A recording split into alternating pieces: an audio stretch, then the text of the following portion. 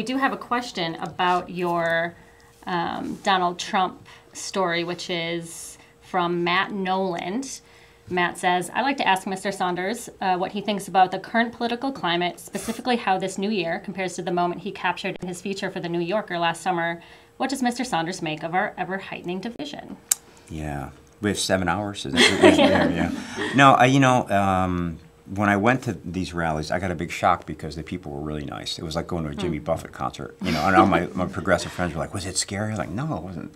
There was no keg, but it wasn't that scary.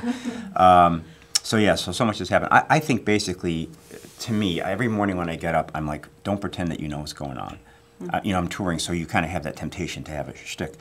Just almost like a mantra. I say, you don't know what's going on. This is uncharted territory for all of us. That's, I think, important.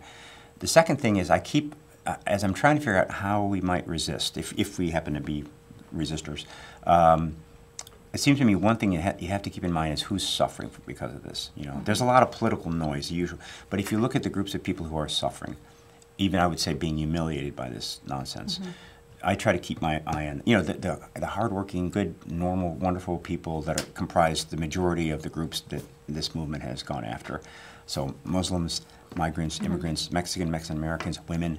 And I think it's sort of, at this point, I think for me the liberal project is to every day reimagine those people as three-dimensional human beings. It's kind of a fiction project in a way, to say, I don't want to talk about broad conceptions. I want to talk about Naomi, or Jean or whoever.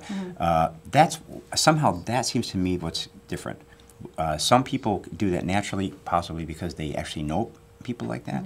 Other people are very happy to project about those groups in ways that are harsh and sort of litigious almost, So that's one thing. And then I think also, I'm hearing this a lot on the road, is this question of should people who are progressives continue our silly journey of being empathetic, compassionate, curious, detail-oriented, or should we finally draw the line in the sand and resist this cruelty? Right. And I just keep saying, yeah, that's right, we should, both. And in fact, the ability to sympathetically imagine somebody who really offends you is an incredible gift. It's hard to do, but imagine if you were in a football game and if you could mind meld with the coach for 10 minutes of the other team. That would be an incredible. I mean, you wouldn't have to like them, you wouldn't have to enable them, but you would then have that much more power to resist. Right. So it's a difficult time. And I guess the last thing I'm thinking is that I've been an artist all my life, trying to be anyway.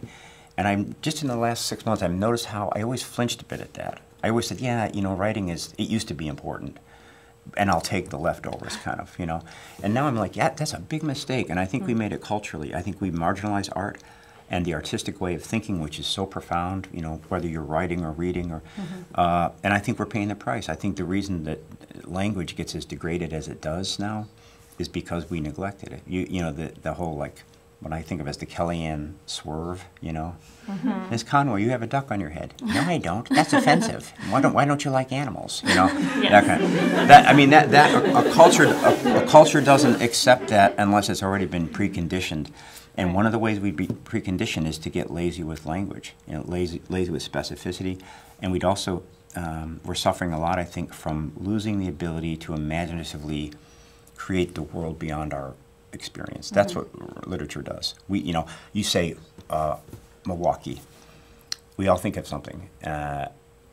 It's not Milwaukee that we think of. We make a projection. So there's a certain ritual humility in saying, okay, I'm going to think of an immigrant.